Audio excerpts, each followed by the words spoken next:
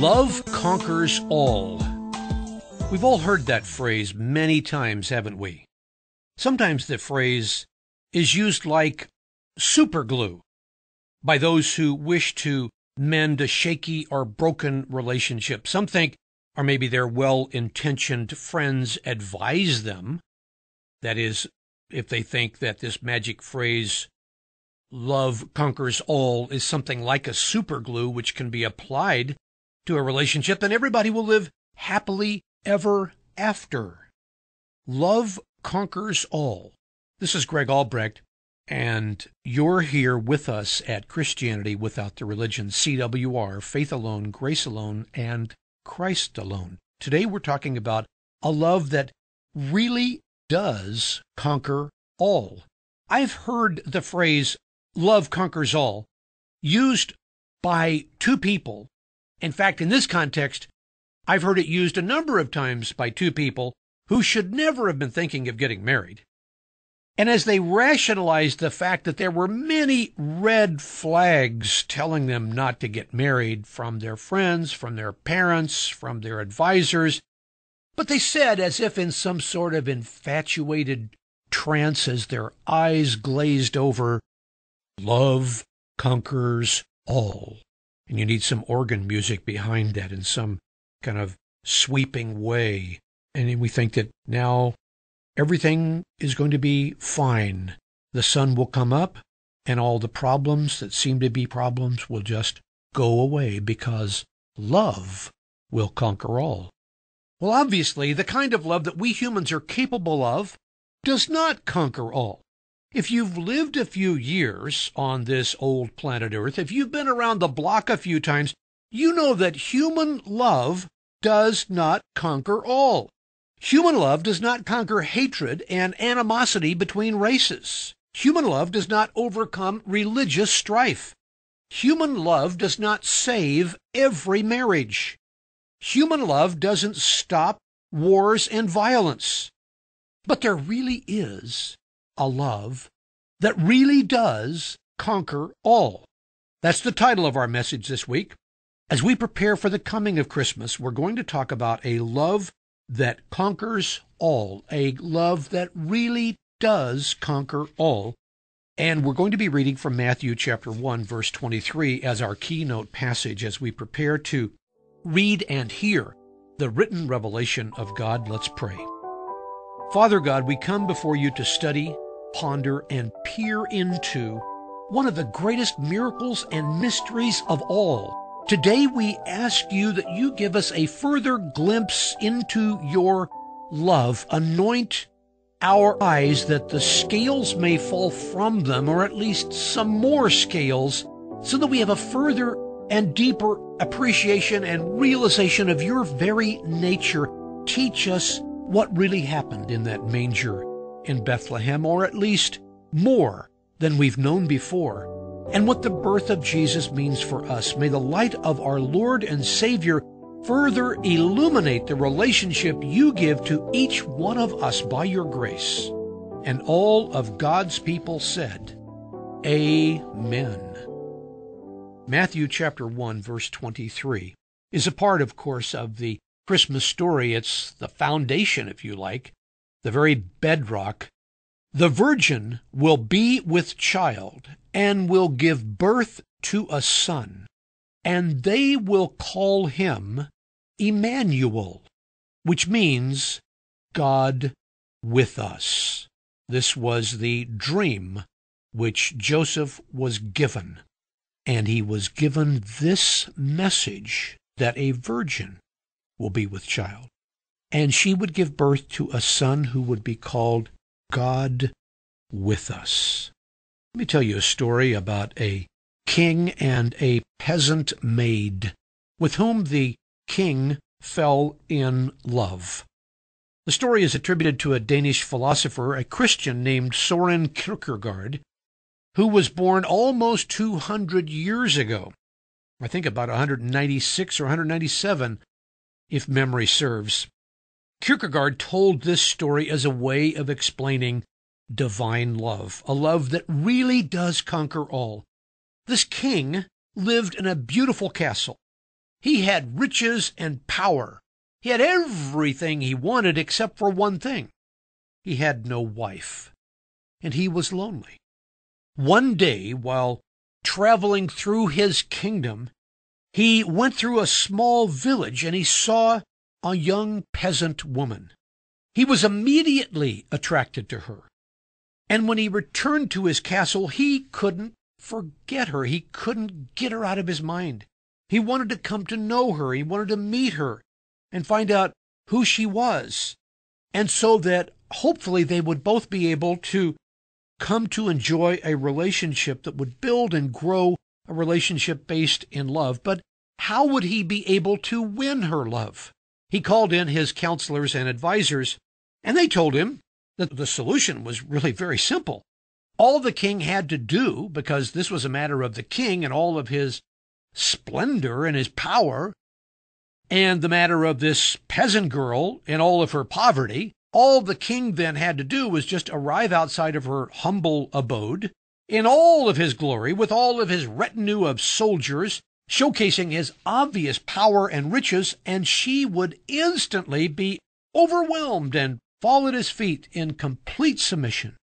But the king thought about that advice and thought, well, I don't want somebody who fears me and somebody who is just in awe of all of the stuff that I have. I want somebody to be my partner. I want somebody to share my life with. I'm not looking for someone who will marry me out of fear or out of her own selfish material interest because she will exalt her own station in life as a result of marrying me.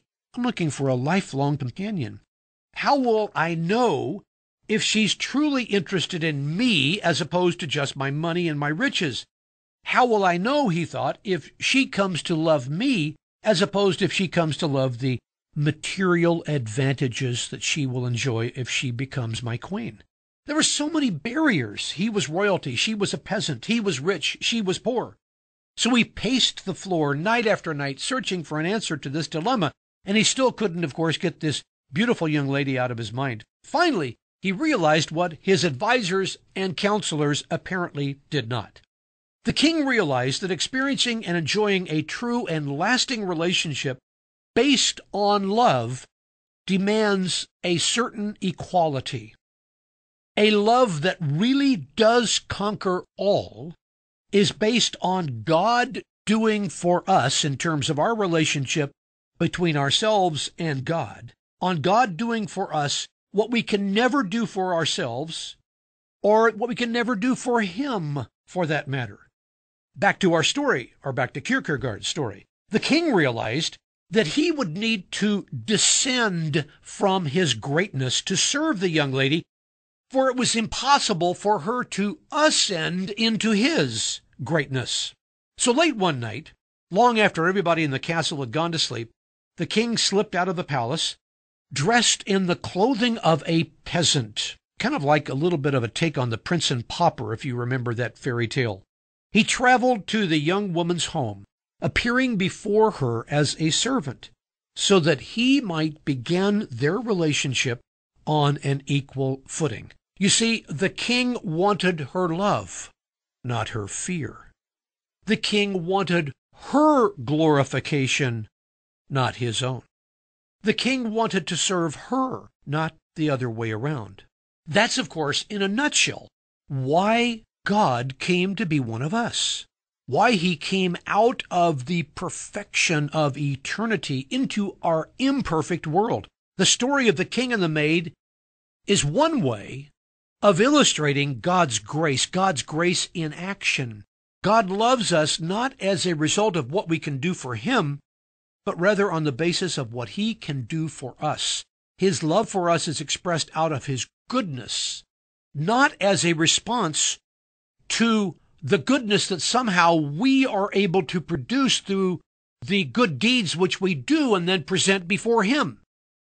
That's what God's grace is all about. That's what a love that really does conquer all is all about. Paul tells us, as I said last week, as I recited and remembered this passage last week in 2 Corinthians 8, verse 9, "For you know the grace of our Lord Jesus Christ." What is the grace of our Lord Jesus Christ? Though he was rich, he was the king in the castle.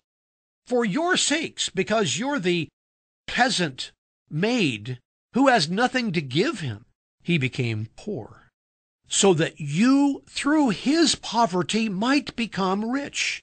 You know, ironically, if we had been that maid, knowing that the servant who showed up at our door was actually a rich and powerful king, if we had known that, and we had been able to see through the clothing that the king had on, which identified him to us as a peasant, we probably, humanly, would have wanted him to show off all his glory. We would have wanted to say to God, well, please show me some miracles.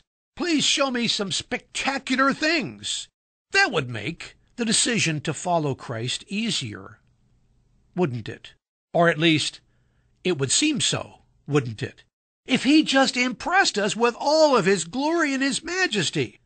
And of course, we would be more comfortable when God knocks on our door, letting him know, well, you know, appreciate your offer, but I want you to know that I'm not just a simple peasant person, but I've got stuff I can do. I've got ways of earning your love, or at least I've got ways to show you a little bit, to prove to you a little bit of my love. We're more comfortable, aren't we, in terms of the relationship God offers us, if we can just think that somehow, in some small way at least, we deserve, even partially, God's love. But the Bible tells us, God's grace tells us, the coming of our Lord Jesus Christ in grace tells us that God is love, and that we come to know God by our heart and soul, not by our deeds. We come to experience God and grow in the grace and knowledge of our Lord and Savior Jesus Christ, not by memorizing Scripture or by studying doctrine. Not that those activities are wrong, but studying the Bible does not guarantee we will accept the love that God offers to us. We can become a PhD in biblical studies, and it doesn't mean that we will love God or we will accept his love. The fact that God is love is not an academic truth or pursuit that we can attain. It's a reality to which we can only surrender. Let me say that again. God's love is not something that we can attain, not something we can qualify for, not something we can take a bunch of courses for and receive a diploma in. It's a reality to which we can only surrender. It's a reality which we can only accept. The Bible tells us that those in whom Christ lives will live lives of virtue. There's no question about that. He will produce virtuous deeds and behaviors in us, and we will obey him. But the Bible makes it abundantly clear that human virtues are not capable of earning any reward or payment in kind from God. God offers his love to us on his terms, and his terms include the fact that he comes to be one of us, Emmanuel, God with us and God for us. When God comes to us, he comes to us as one of us, as the king who left his palace and dressed in peasant clothes did to the maid, the object of his affections and hopefully his love. That's what our keynote passage in Matthew chapter 1, verse 23 teaches. He was Jesus and is Jesus, God with us. The virgin will be with child and will give birth to a son, and they will call him Emmanuel, which means God with us. God with us in the person of Jesus Christ was the beginning of the greatest love story. He came to be one of us to demonstrate his love for us, which reached its highest pinnacle and fulfillment on his cross in the single greatest expression of his love. God with us is the King of kings and Lord of lords, knocking on the door of our humble abode, wherever it is that we may live, as one of us, coming to us and serving us. God with us is the King of kings and Lord of lords, offering us his eternal, unconditional, undying love, asking us to accept his love in self-abandonment, rather than attempting to win his love in self-improvement. God's love is only given when we abandon ourselves, rather than when we try to improve ourselves and prove by our improvement that we qualify for his love. That's not the way God gives his love. That's not God's grace. God with us, the King of kings and Lord of lords, tells us that he comes to proclaim freedom for the prisoners, recovery of sight for the blind, and to release the oppressed. Jesus, our Lord and Savior, asks us to open the door of our humble abode because we need to be set free from our fears, our bondage, our addictions, anything that keeps us from accepting his eternal, unconditional, undying love. God with us, the King of kings and Lord of lords, offers us a love that really does conquer all. In the person of Jesus, God came to us as the God-man, both divine and human, to be what we are and to experience what it means to be what we are, a human. He came to be physically touched by and to experience what it means to be a human being, to be touched by what we experience. That's what the baby in the manger was. A package that we humans could see and feel and touch and hear and, for that matter, even smell when we remember that someone had to change his diapers, his swaddling clothes. Jesus came to show us, to demonstrate his love for us, a love that really does conquer all. Jesus, God with us, didn't just talk about loving people. He didn't just tell us to love other people. He did it himself. He hung out in his earthly life with the last, the least, and the lost. He spent time with the alienated, the spiritual refugees, the disenfranchised. He spent time with people that the respectable religious leaders of his day wouldn't be caught dead with. Bono is the lead singer of the Irish rock band U2. U2 is one of the most incredibly successful rock bands of the past 2 decades, and amazingly have Christian themes that can be found and echo throughout their music. Bono himself is an unconventional and outspoken Christian. Here's what he once said: God is in the slums, in the cardboard boxes where the poor play house. God is in the silence of a mother who has infected her child with a virus that will end both their lives. God is in the cries heard under the rubble of war. God is in the debris of wasted opportunity and lives. And God is with us if we are with them. Bono had reference, of course, to the parable of the sheep and goats in Matthew 25, when Jesus said that if we give a cup of cold water to someone who is thirsty, if we visit the sick and the imprisoned, if we clothe those who have need, if we express hospitality to a stranger, then we've done such a thing to him. Of course, there are those who are physically thirsty, hungry, naked, homeless, sick, and imprisoned. And there are also those who are spiritually thirsty, hungry, naked, homeless, sick, and in bondage. We can reach both kinds of needs by Christ who lives within us in his name. As God with us, Jesus embodies what God's love is. And of course, in the end, the human response of his culture that he came to, especially its legalistic religion, in the end, its response to his love was to kill him. But they found out that they couldn't kill Jesus. He was resurrected. They found out that they couldn't kill God's love because God's love is a love that really does conquer all. If you find yourself lonely at this time of Christmas, if you find yourself depressed during this month of December when everyone around you seems to be, or most of the people around you seem to be happy and buying presents and decorating their homes and having parties, being friends with one another.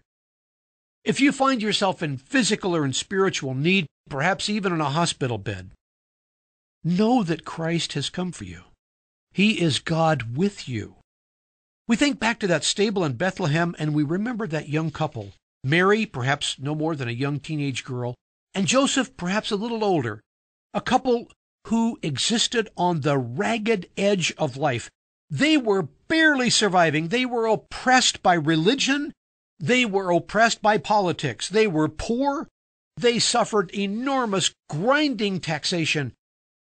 They were the first human beings to whom the King of Kings came. Mary was the first woman to whom Jesus came. In our story about the king and the peasant girl, well, Mary was a peasant girl. She was just a young teenage girl. And Jesus came, God in the flesh, knocking on her door, not as the creator of the entire universe, which he was, but to her, at least outwardly, as a baby to whom she had just given birth. And of course he was both God in the flesh, the God-man. The kingdom of God arrived. In the person of Jesus, the kingdom came down from heaven to this earth in the form of a servant. He didn't come in the power and glory he could have, arriving with breathtaking millions of angels and a light and sound show that would have blinded and caused people to lose their hearing. No, he came clothed in human skin. He came so that he might serve us. He came with his love, giving it freely, without first waiting to see if we could prove our own love to him, if we could somehow earn or deserve his love. If you have a Bible in front of you, take a look with me briefly as we read from Philippians about a love that really does conquer all. Philippians chapter 2, who, in verse 6, being in very nature God, did not consider equality with God something to be grasped, but made himself nothing. Chapter 2, verse 7 of Philippians, taking the very nature of a servant, being made in human likeness, and being found in appearance as a man, he humbled himself and became obedient to death, even death on a cross. Philippians 2, verse 9. Therefore God exalted him to the highest place and gave him the name that is above every name, that at the name of Jesus every knee should bow in heaven and on earth and under the earth, and every tongue confess that Jesus Christ is Lord, to the glory of God the Father. Pray with me. Father, thank you for your love that really does conquer all. Thank you for in the person of Jesus you have come and continue to come to us in our need, in our heartache, in our pain, in our desperation. And you bring a love that really does conquer all. We pray your blessing on all those who have such desperate need at this time, wherever they may be. May you be with them. May you comfort them. May this time be a special time for them when they understand and come to know Jesus as they never have before. Send us on our way. In Jesus' name we pray. Amen. Thank you for continuing to be with us as we continue in our messages in this Christmas season And we want to let you know that next week we will once again touch on and experience the encouragement God has for each and every one of us in one of the most relevant and uplifting themes of Christmas in our message titled, Do Not Be Afraid, based on Luke chapter 1, verses 13 and 30, and chapter 2, verse 10. Our message, Do Not Be Afraid. Now may the Lord of peace himself give you peace at all times in every way. The Lord be with all of you.